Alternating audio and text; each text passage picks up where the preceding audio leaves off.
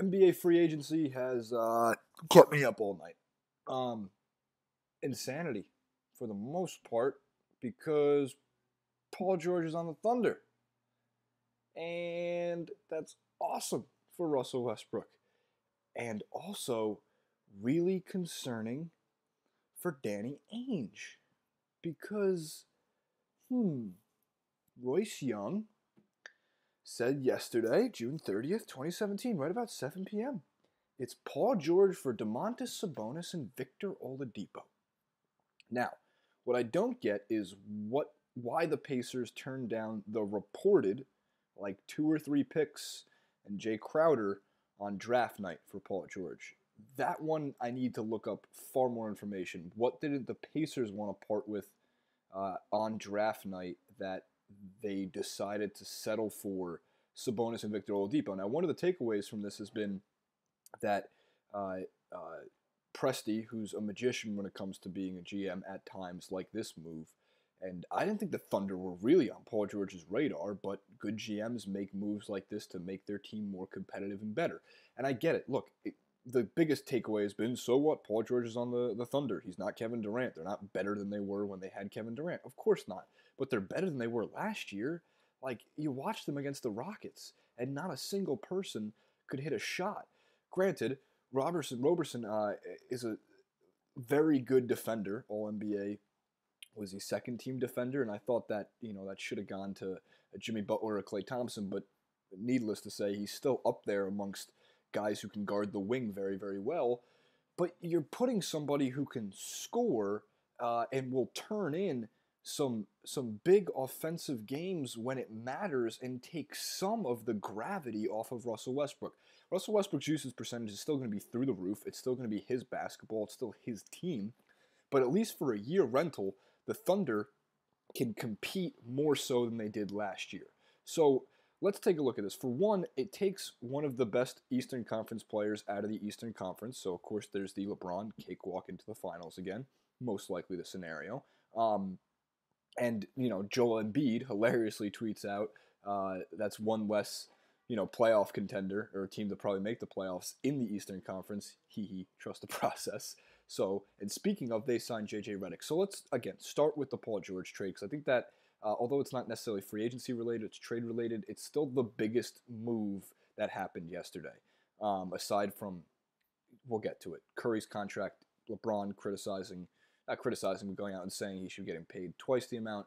There's a lot of good stuff, but I'm going to try to keep it to a, 10-minute video if that. Paul George on the Thunder makes them, like I said, more competitive in a Western Conference that just got extremely competitive. Who's the favorite? The Warriors, obviously. But if the Warriors have to run into in the second and then the second round of the Western Conference Finals, a really good, I would say, Rockets team, if this works out with Chris Paul and James Harden, that can really put the pressure on you offensively, or a Timberwolves team that has now a lineup boasting Jeff Teague, Andrew Wiggins, Jimmy Butler, and Karl Anthony Towns. Karl Anthony Towns about to enter that I think the next step season when he's already had an unbelievable second half to the end of last year with Thibodeau, who turned Jimmy Butler, I would say. He really was part of the reason he developed in such a great defensive presence, one of the best two-way players in the league now. So the Warriors aren't getting out of the playoffs easily anymore. I would say in this year's circumstances, when Kawhi went down, the Spurs were the big challenge. And, of course, we can't forget the San Antonio Spurs ever. So next year, not to get too far ahead of it, but let's say everybody's healthy, which has never happened in NBA history, but let's say everybody's healthy heading into the playoffs, you're looking at way more competitive series from the West. And I would still think the Warriors get out of it and get to the finals because they're going to get better. Curry and Durant are coming back as the best duo in the NBA, and they have clicked. And, the same thing that happened with LeBron, Wade, Bosh, and when they figured everything out in that second year, they torched the league in 2012 and then in 2013. So I think that the Warriors are still going to come out strong. However, it's just not going to be as easy. And a series, sure, against Westbrook and George is not a cakewalk. And of course, I really think that Damian Lillard and CJ McCollum should just, I know how loyal they are to the Blazers. Go to the Eastern Conference, guys. Go to the Eastern Conference and dominate. Um, so, addition to that, or additionally, I should say, here's a chart of the free agency deals that have happened so far. The biggest was, I guess, technically Steph Curry's 5-year, $201 million contract. LeBron quote tweeted somebody on Twitter who was saying that Joe Lacob bought the Warriors for $450 million, and now they're worth $2 billion. And his point was that means Curry should be making $400 million, not $200 million. His point is sound, and I've always have said this: do not get mad at the player. Like, yes, Jrue Holiday, 5 years, $153 million. Is he a $153 million player? No, not necessarily. But should we be mad at Jrue Holiday? No, man. Go make your money. Same as Mike Conley last year. Some other really interesting deals. The 1-year deal for J.J. Redick and the process now in Philly. So you got Fultz, Redick, who I'm missing, Saric, I can never pronounce it right, I'm sorry, Joel Embiid, and Ben Simmons. And health, obviously the biggest concern for that team, but that starting five should be extremely fun to watch. And in the Eastern Conference, where it's not nearly as competitive as the Western Conference, I think the Philadelphia 76ers are headed to the playoffs next year. And you want to talk about trusting the process, that worked out quite great.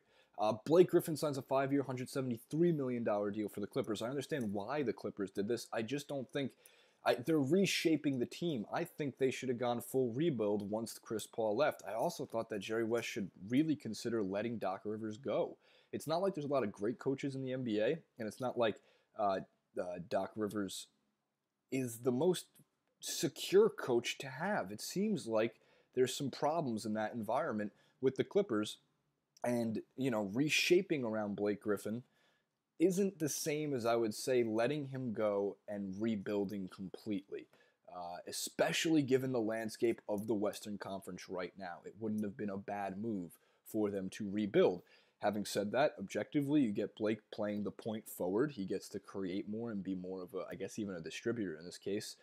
And he should be looking at probably a career year in terms of numbers without Chris Paul there. It's obviously his usage is going to go way up, especially in a passing role. Patty Mills signs a 4-year, $50 million deal with the San Antonio Spurs. I've always had a soft spot for Patty Mills. I like Patty Mills.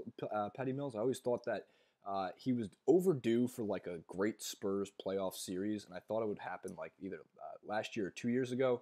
Maybe it's still coming. Again, $50 million over 4 years. It's a lot of money for a guy like Patty Mills, but once again, that's what it costs to keep these players. The same as Jrue Holiday. It costs a lot of money to keep these guys. And at least with the Druth down in New Orleans, you still got a full season coming in with Anthony Davis and DeMarcus Cousins. Should be an interesting team. Big gamble there, but we'll see what will happen.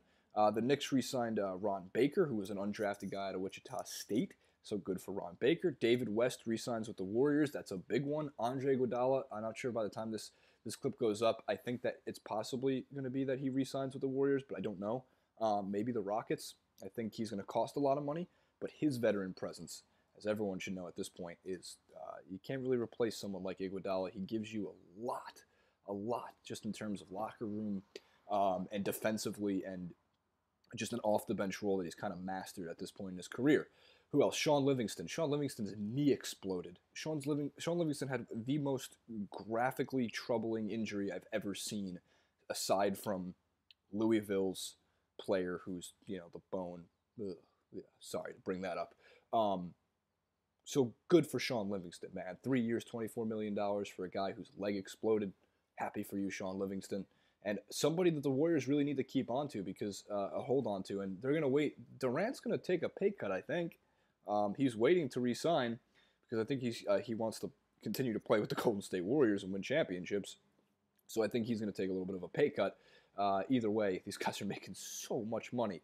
Some other smaller moves: Langston Galloway signs with the Detroit Pistons for 3 years, $21 million, and Jeff Teague to the Minnesota Timberwolves. So there's still some really, really big names out there. Kyle Lowry is still available. Gordon Hayward, I guess, had a good meeting with the Heat.